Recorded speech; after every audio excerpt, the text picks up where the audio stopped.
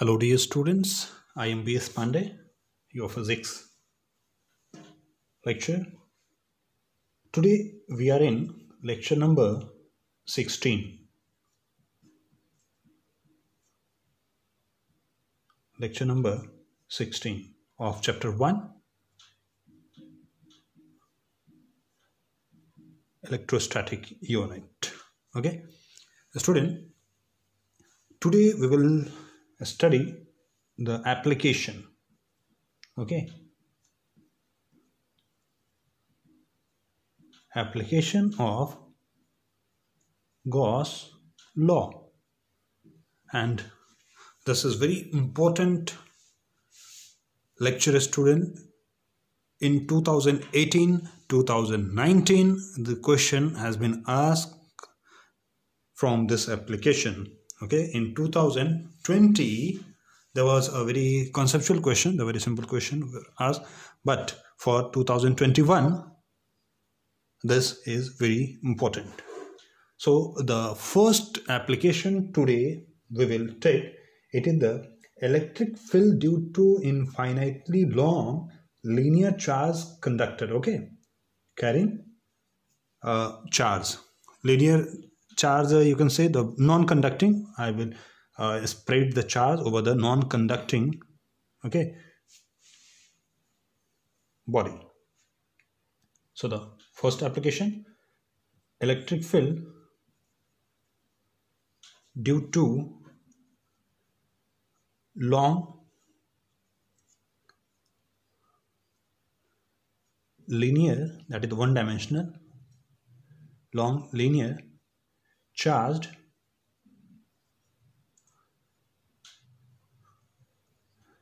non-conducting body, okay, or non-conducting wire.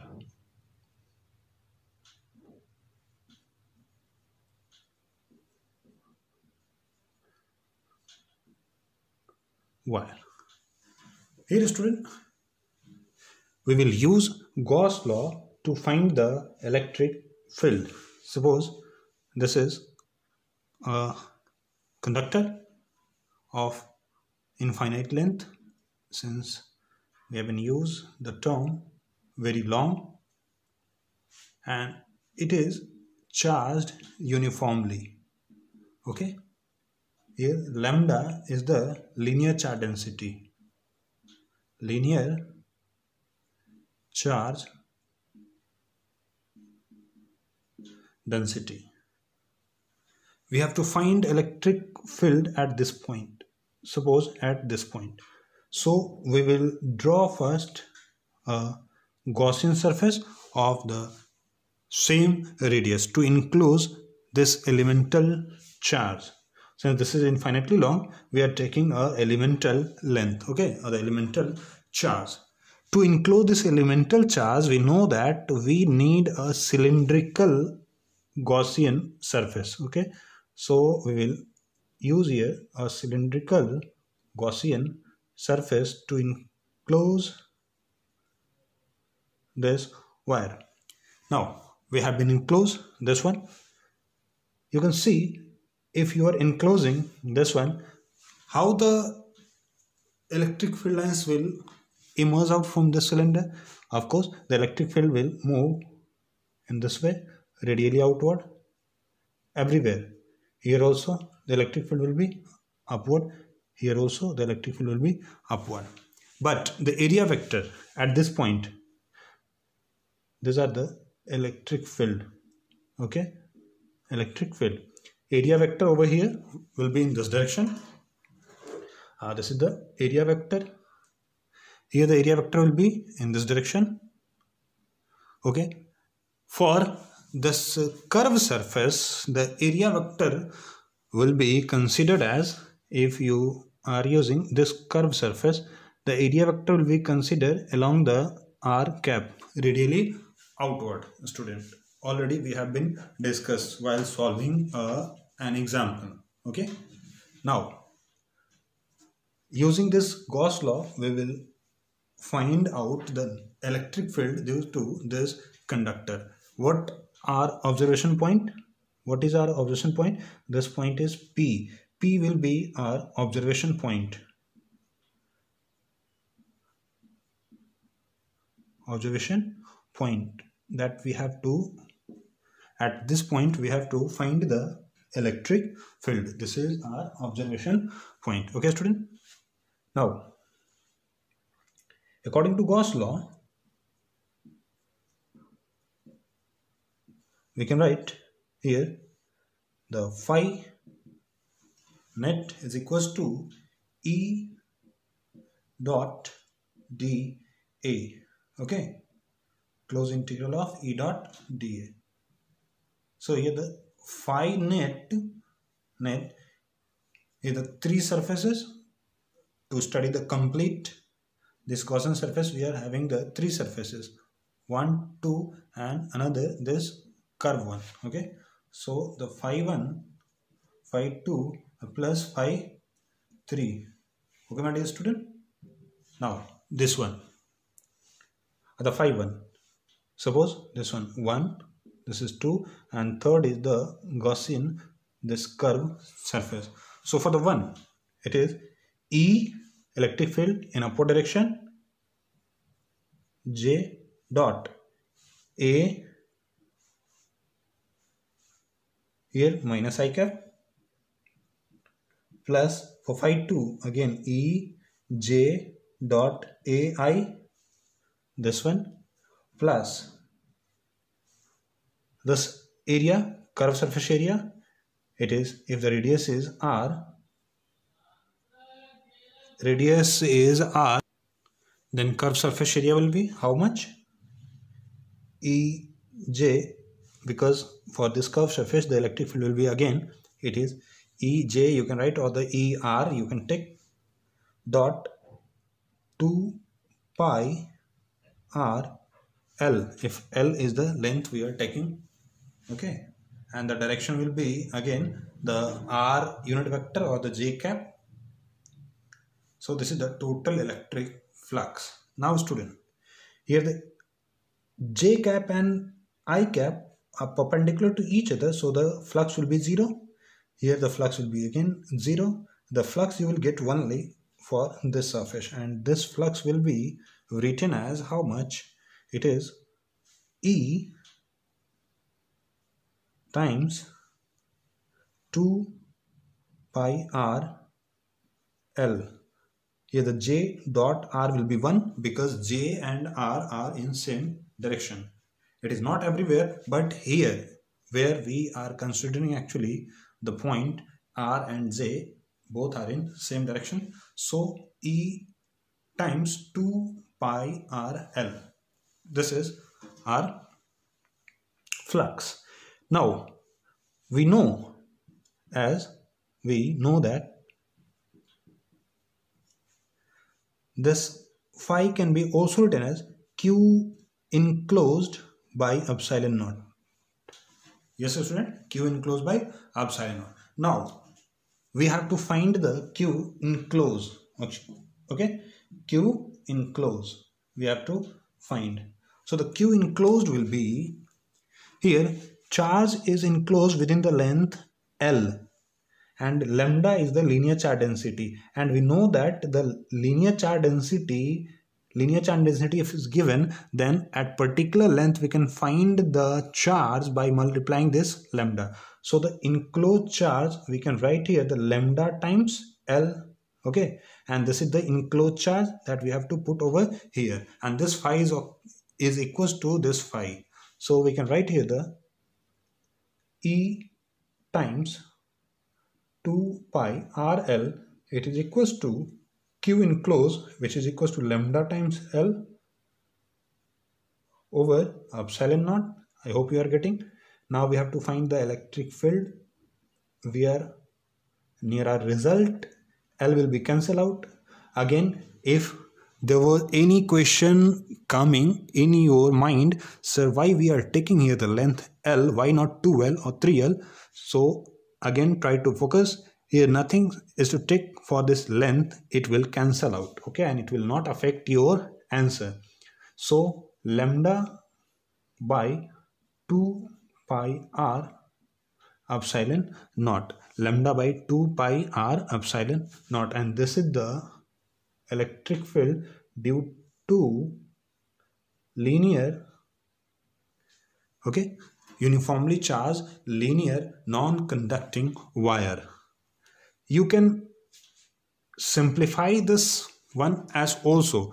Here you are having 2 pi epsilon naught, 2 pi epsilon naught. If it is 4 pi epsilon naught, then you can write as the k lambda. Okay, so try to convert this one in k multiply by 2, okay, numerator and denominator both, because it will not affect the answer. But this will be the 4 pi epsilon naught, and this E will be written as 2, and 4 pi epsilon naught will be k, and this lambda by this epsilon naught. So this can be also written as 2k lambda by epsilon naught. It is very easy, student. You can see clearly, if you are moving away, what is changing. If you are moving away, what is actually changing? K is constant, epsilon naught is constant, and lambda is also constant. If you will ask to draw the graph between E and R, if this R is increasing, how the electric field will change, then you can draw easily that how this electric field will change. Okay, here actually I think R is haven't taken, sorry, R it is here. Now try to draw the graph. Actually epsilon naught we have been taken in K, na? R was left. Now the graph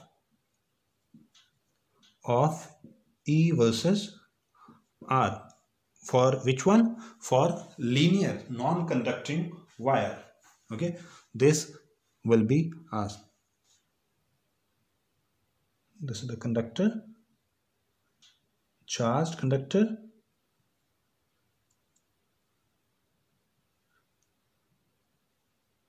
actually diagram little bit I have been changed to understand the graph. Okay, now this is the radius R, it is 0.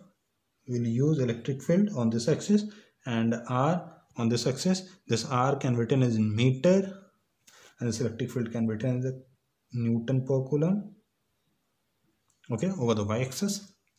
As we are moving away from the conductor, you can see it is 2 constant, K constant, and lambda is also constant, but this E is inversely proportional to R, and the graph will be this way. But remember student, don't touch this graph with the y-axis, because at y-axis the R will be 0 and you will have the electric field, which is incorrect. Over the conductor, any conductor cannot experience electric field itself. So if R is 0, electric field will be 0. Okay, and just after the R, the electric field will be maximum. Try to use this converse. Okay student, so this was the application. In first application we have been studied how to find the electric field due to this charge linear conductor. Okay, now the next application, student. In your NCERT there is 2 questions, there are 2 numericals you can solve now, student. Now the second application, my dear student, second application, you have to find the electric field due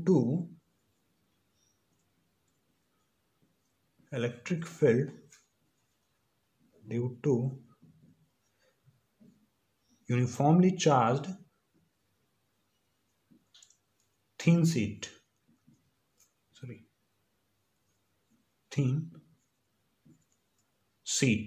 and this thin sheet will be large, very large. Okay, you can use the metal plate also, and the thin sheet you have to use over here to find the electric field.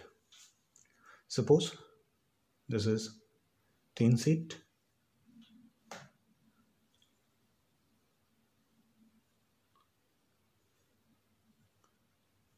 It is charged uniformly.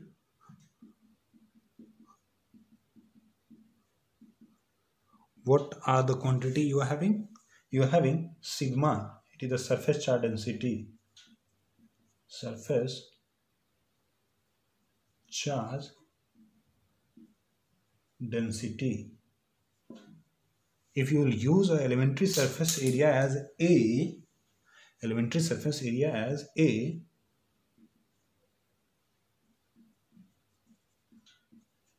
surface area, then the Q enclosed you will have sigma times A. Okay, we will use this concept. Now, what is the meaning of this thin sheet, student? So the thin sheet, it means this positive charge will have the effect at both sides of the sheet. This one is actually, we have to find electric field at this point. Okay, so again, since it is going to infinity, it is going to infinity, very large, so all the sides it is moving for the infinity. For simplicity, we'll take a Gaussian surface, and the Gaussian shape of the Gaussian surface we will take here the cylindrical. Now again, you can ask or you can create a question from yourself even, why this shape of Gaussian surface is cylindrical. Okay, at here we have to find the electric field. Since this is thin sheet and the charge having the effect at both the side, so the Gaussian surface will be considered at this side also. So at this side the Gaussian surface we are considering in this way, and this is the cylindrical body. If this is the area A, okay, this is also the area A. The A already we have been considered. Now find the direction of electric field at different surfaces. Here the different surface we are having the three surface, 1, 2, this is the plane surface, and 1 it is the curved one. For this curved one, if area is A dash, suppose, what will be the direction of electric field? Direction of electric field will be in this direction, and this will be perpendicular. So the flux will be 0. That's why I'm not giving the value to this curved surface area, but in our calculation we will represent the curved surface area also. Here the electric field will be, since it is the positive charge, electric field will be outward. Here the electric field will be, since the positive charge that side, the electric field will be again outward. Okay, while you are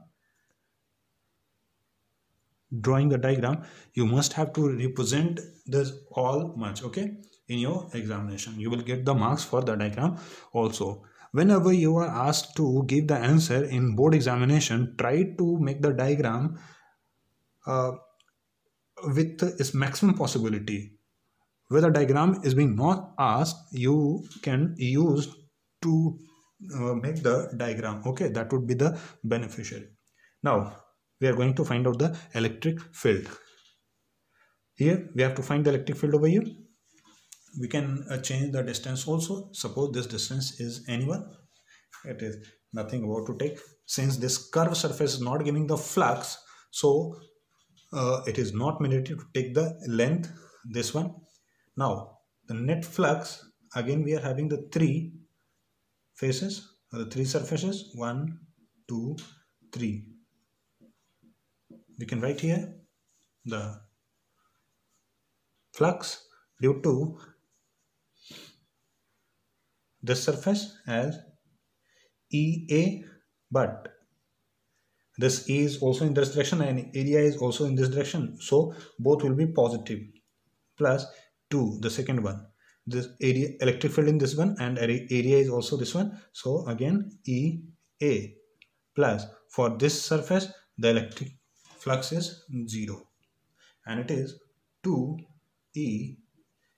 Okay, so this is the flux, equation 1. This is the net flux, and we know that according to Gauss law again, this flux should be equals how much? Q enclosed by epsilon naught. Okay, so we can write here the Q enclosed, how much it is. The Q enclosed we have been written already, the sigma times A. Why Q enclosed, sir? Because this area is equal to this area also, and this area encloses the charge, how much? Sigma times A by epsilon naught. This is the second equation, and both the flux are equal, equation 1 and 2. So we can write here that 2 times EA is equals to sigma A by epsilon naught. This A will cancel out, and E can be written as sigma by 2 epsilon naught. Sigma by 2 epsilon naught. So this is the mathematical expression for the electric field due to thin sheet. Remember, this is the thin sheet, and this is very important because the same you will have to use in capacitor also. Now the student try to draw the graph. Now can you note down? So we are having the electric field E sigma by 2 epsilon naught. Okay, the graph E, and this is the length, suppose it is the x. You can see this formula E is sigma by 2 epsilon naught. Sigma is constant, epsilon naught is constant, 2 is also constant. So this E is constant and it will not depend upon x, so it is independent. The graph will be in this way. At this point the electric field the left, otherwise the graph will be in this way. Okay student, so this will be the shape of the graph. Now student, third application we'll use to find the electric field due to charge thick sheet. This is the third application. Okay, thick sheet. For this thick sheet I am not going to solve this one completely, you will solve by yourself, but I am giving you the trick or the small hint. Thick sheet,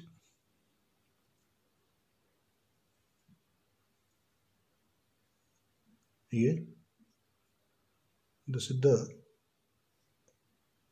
charge sheet. If you will spread the charge on this thick sheet, since it is thick, so charge will not move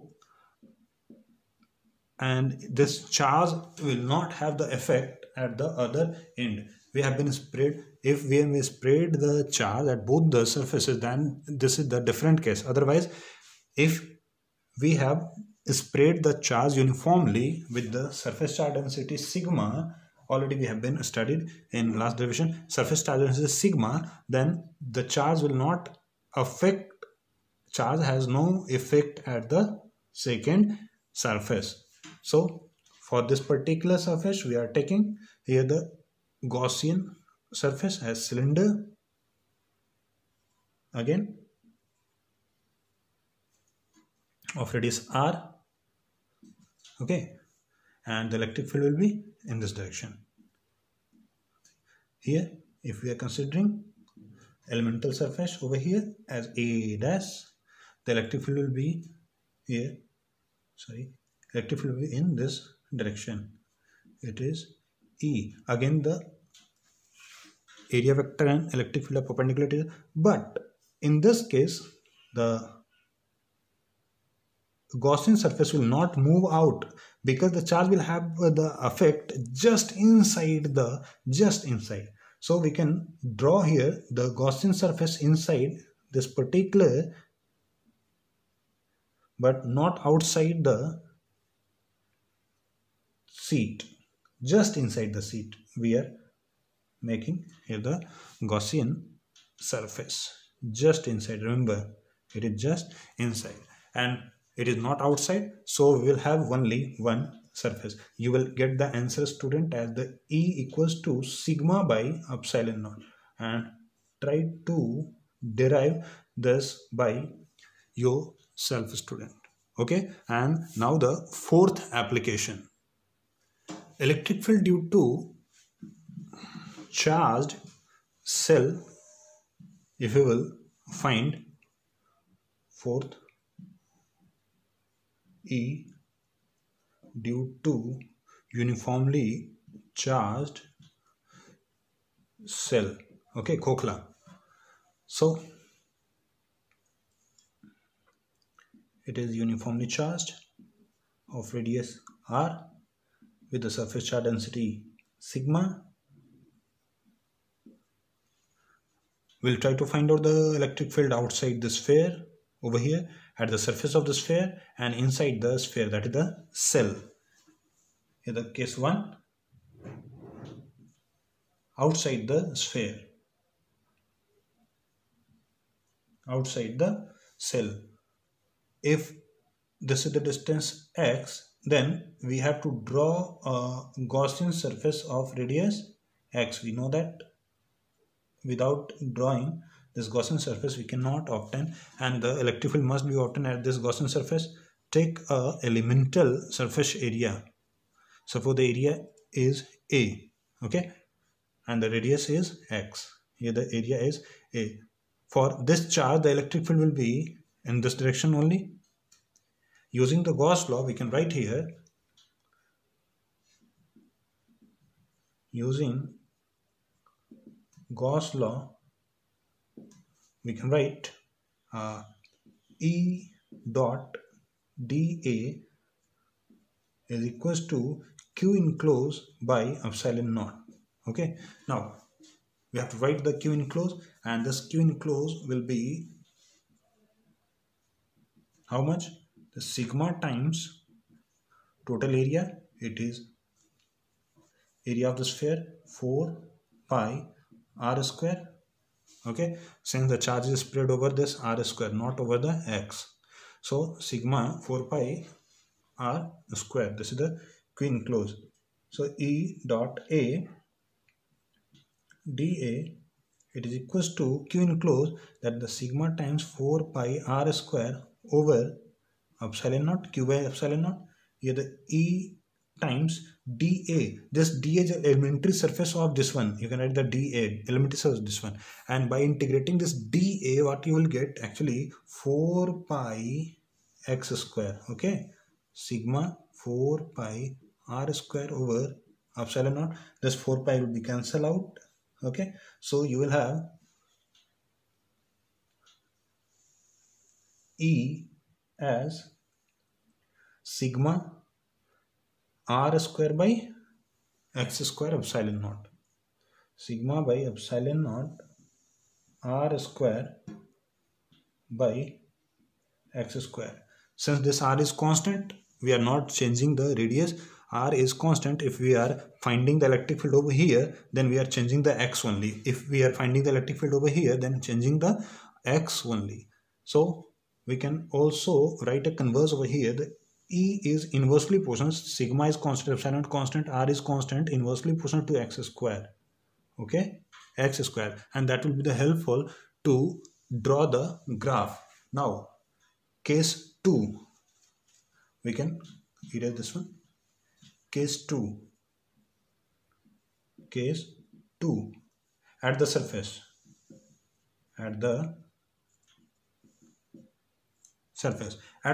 remember, if we are moving at the surface, the Gaussian surface enclose this cell completely, and Q enclosed not going to change. Remember, if Q enclosed is not going to be changed, it means the formula you will get here the same.